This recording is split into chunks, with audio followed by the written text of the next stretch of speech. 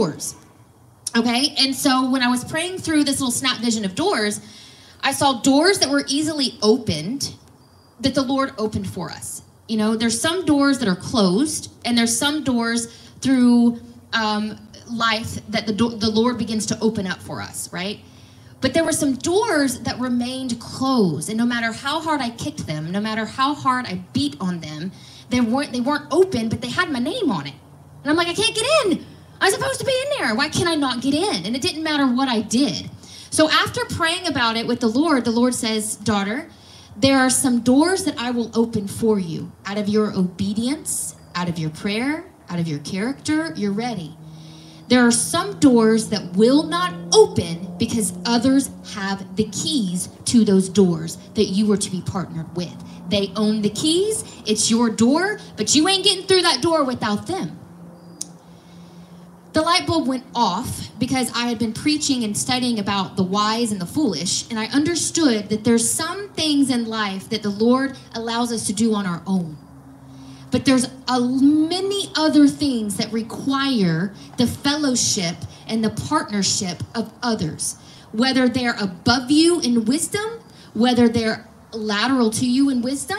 We need one another. It is the ecclesia. It is the fellowship. It is the church.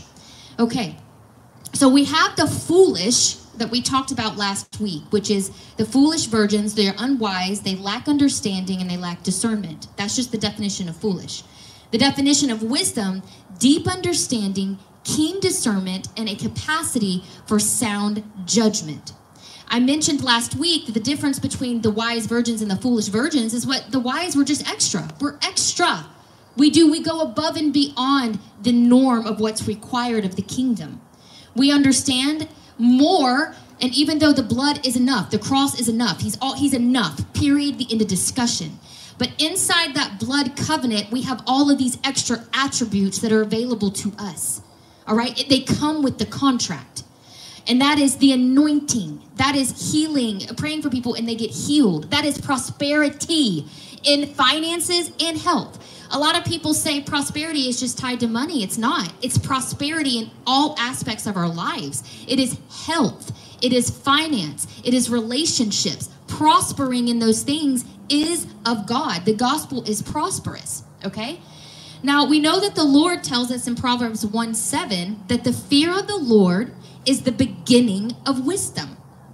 We know that. So what we can say about the wise virgins is they were full of God. That's because God is wisdom. The foolish knew of God. They have God. They're saved. They were invited into the wedding, right? But there's some things that they don't have access to and they're not qualified for because they didn't do extra. They weren't full of God. They were foolish in the things that they did. They were foolish. When we first get saved, you are saved. Wise and foolish, they're both saved. They're virgins in the Bible. But they truly lack wisdom. I know when I was first saved, I was going to heaven, but I was dumb. I was so dumb. So were you. We made the stupidest decisions. I am looking at you. We came flying into Free Chapel on two wheels, you know, coming out of an addiction and just broken and just at rock bottom, still smoking and probably still smell like bars and alcohol and good knows, Lord, you know what we were dealing with, and we were saved, but it didn't mean that we had wisdom. It didn't mean that. It meant the Lord promised that when we professed with our mouths, we believed in our hearts that he was Lord, that he was going to save us, and we were saved. But it didn't mean that we had wisdom. We were far from it. And it took many years, and that's what I want to talk about tonight. I want to talk about the walk into maturity, the walk into wisdom. Because it takes a lot of humbling yourself. It takes a lot of partnerships of people that can open these doors that are shut to you. It takes a lot of dying to self. It takes a lot of study. It takes a lot of buying into wisdom, and I'll get to that. So let me just go ahead and just fast forward all the way up to when I got baptized at Free Chapel.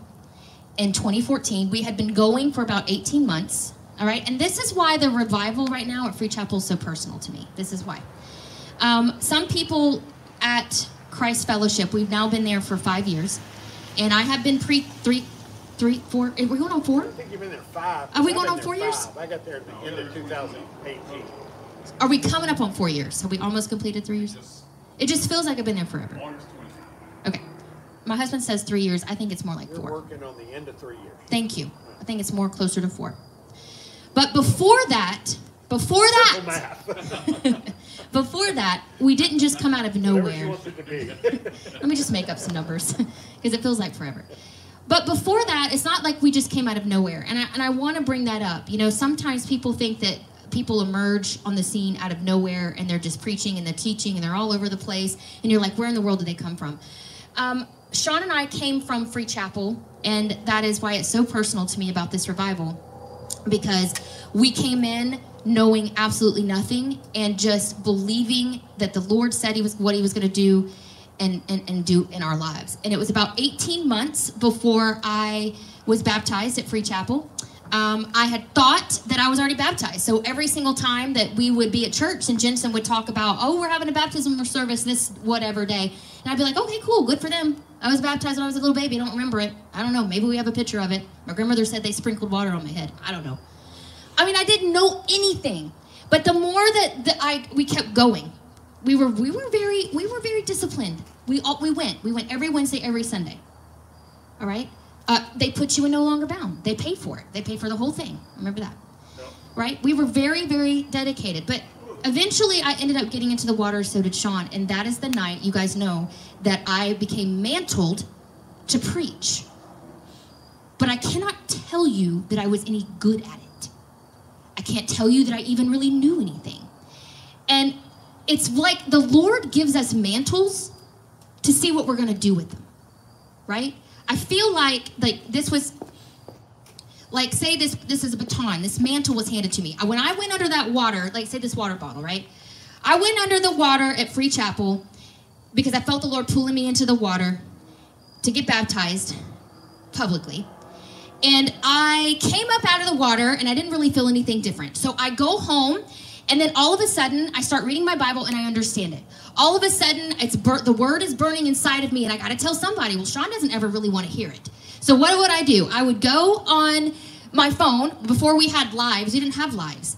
We just had phones, and then you could upload a video to Facebook, and it would take like an hour. But I did it anyway, and so I would do these messages. I think my very first message on Facebook was about the pigeons that the Lord released, and then everybody ate it, and then they died, right? It was really just not even a very encouraging word.